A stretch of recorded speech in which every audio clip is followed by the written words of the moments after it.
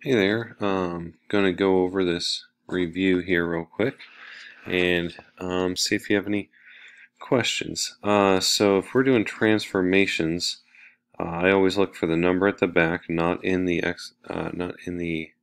absolute value signs, and that will tell me my vertical shift. So this one would be that -1 stands for shift down 1. This 3 right here in with the X is a left or right shift, and since it's in the absolute value signs, it's lying to you like it always does. It's shift left 3, even though it looks like a right 3, but that tells you to shift left 3.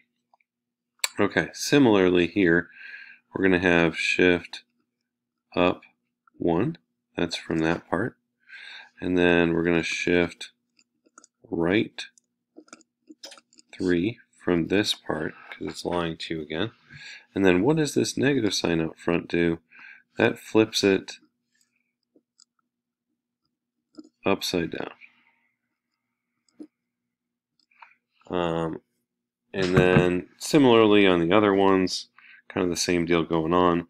This 5 would be a shift up 5. And now we got a little different thing, a 1/4 in front. It doesn't flip it upside down or anything, but it does affect the Y values. It is a vertical compression by 1/4, which means every Y value will be 1/4 as high as it used to be. And last but not least, that 7 will be a vertical stretch by 7, which means every Y value is 7 times higher than it was.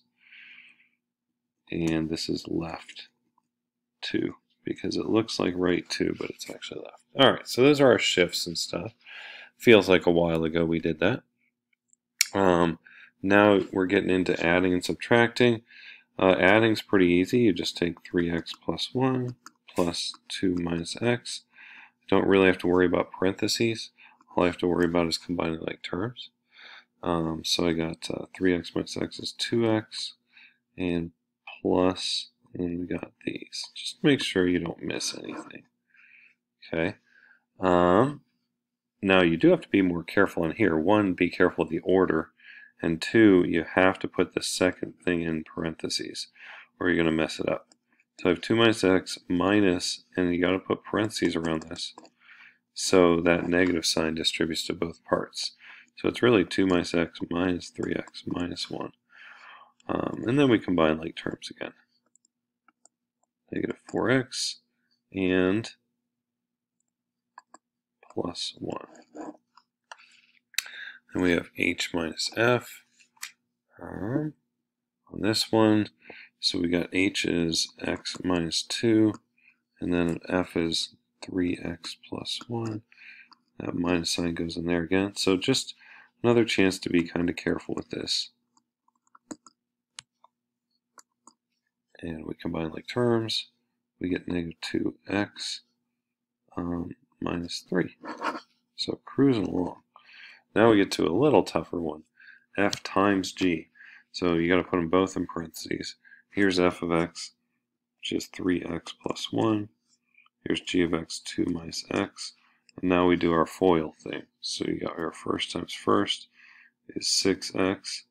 Your outer is minus 3x squared. That negative sign goes with it. And then inner is plus 2. And last times last is minus x. And then we want to combine like terms. The x squared doesn't have anything to combine with, so we do that. And we have 5 x's left and 2. Boom. Okay, so now we get to division, which is similar to the other ones, except after you write it in a fraction, you have 2 jobs left. So there's f of x, here's g of x. And your 2 jobs are 1, see if anything cancels, but it doesn't in this case. And 2, state a domain restriction. So this is the answer since it doesn't simplify anymore, but you also need to find out when the bottom's equal to 0, because you are not allowed to equal 0. So you basically set up an equation to 0, except you put the not equal sign, and then you solve it like normal, right? And then x must not equal 2. There's your domain restriction. So you have to have both of these things to get full credit. You have to get the answer and the domain restriction. Then we get to g of x. Oops. 2 minus x over x minus 2. This something will cancel. It doesn't look like it, but if you ever have something in the wrong order, what you're allowed to do and should do is take out a negative 1. Now if I take out a negative 1, that makes this guy negative and this guy positive. So it would become x and a minus 2. It's basically a little trick in math. If you ever want to switch the order of a subtraction problem, you can take out a negative 1. Okay, and then these guys cancel because they're matching. So your answer is actually negative 1. Seems like there's no domain restrictions, but you always have to do that domain restriction on the original problem. Don't do it on the end where stuff is already canceled. Do it on the beginning part. X minus 2 is not allowed to equal 0, and then you move the 2 over. X not equal to 0. Oops, sorry, x not equal to 2. X. Okay. Yeah. So, even though the end answer didn't look like it had any restrictions or denominator, it does have a restriction, because you always look back to the original division problem. Alright, so now coming down the home stretch here, simplify using these rules. This is when you plug g of x into f of x. So we're going to go, instead of x squared, it's going to be x plus 4 squared. And hopefully you're good at recognizing this. You got to do your foiling thing.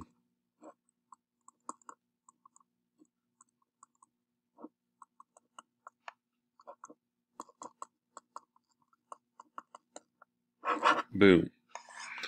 Got it. Okay. Similarly, if you ask me for g of h of 5, I'm just going to find h of 5 and then take that answer and plug it in here. Okay, so h of 5 is pretty easy. 2 times 5 minus 6. That's 10 minus 6 equals 4. I'm going to take that answer and plug it right in there for g of x. So g of 4 is what I'm really being asked. That's 4 plus 4, also known as 8. Pretty sweet. Alright. Alright, so here we go on the back, g of f of x. So g of f of x is a little easier, because I'm going to take it the other way. This goes in for that x. So it's just x squared plus 4. No big deal there. H of g of x. So we look at h of x, and we're going to plug a g of x in there. So this guy's going in there. So it's going to be 2 times x plus 4. So minus 6, minus 6. And then just a little distributing and simplifying after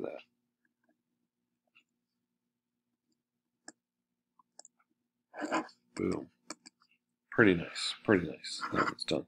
The only ones that get domain restrictions are the division problems. Alright, so now we're going to find the inverse. And remember, inverse, if this guy's a y, inverse, you switch the x and the y and solve it back for y. And then we divide by 3, so y is x plus 5 over 3, and then if it's an inverse, I want to give it that fancy notation. Instead of a y, I want to say f with a negative 1.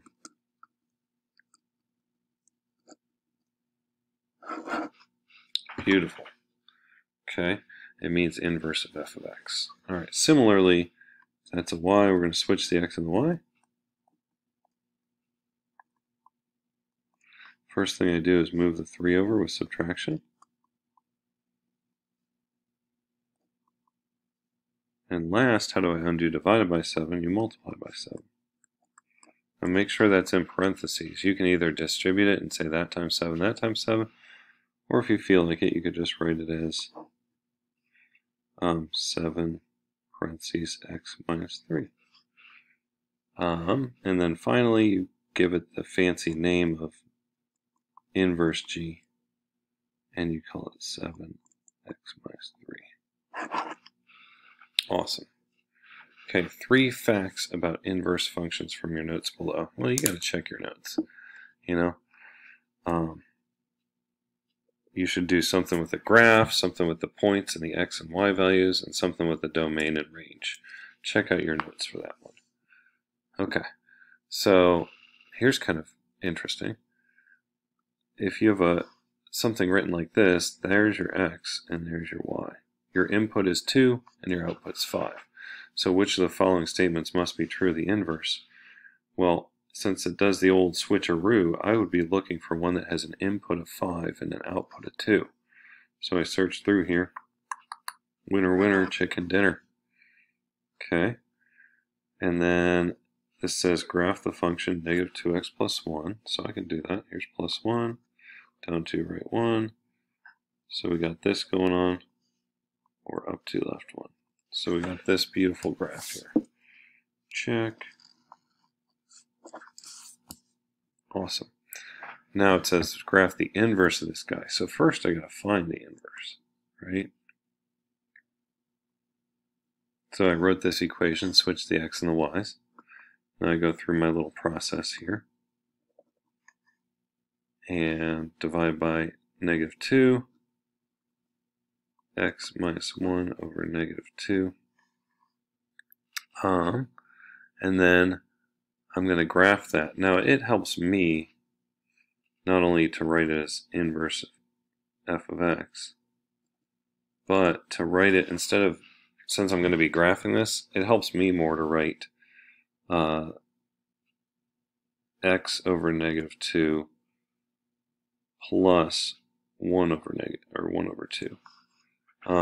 Because you can divide the x by negative 2 and the negative 1 by negative 2, which if you're wondering why it's positive, that's why, because it's a negative divided by a negative.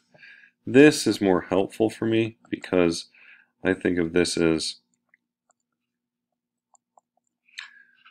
f of x is negative 1/2 x plus 1/2. That I can graph. So I go up to a half, put a dot, and then you're going to go down 1, right 2. Down 1, right 2. So I have to land in the middle of these things, but it's okay. It's not a big deal. Or up 1, left 2. Up 1, left 2. Okay, and you get this graph. And, alright, so let's see what else here. Yeah, my graph's not perfect. I missed my line here. There it goes. Okay, so now explain how I graphed it. Oh, I could have just switched the x and y points. I don't know why I didn't do that. Shoot. That could have been, for the original, I could have just churned out a few points that way. Like the point, 0, 1 would become 1, 0 on the other guy. And that would have been easier. Or am I being crazy?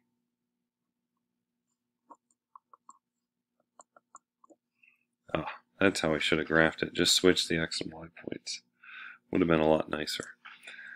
Give the domain and range of f of x in interval notation. Well, it goes forever to left and right. So there's your forever, and there's your forever. That wasn't too interesting, but one other way to tell you graph this well is to put in that y equals x line and see if it looks like it's flipped over. Alright, hope that helps. Good luck. Study hard. See you later.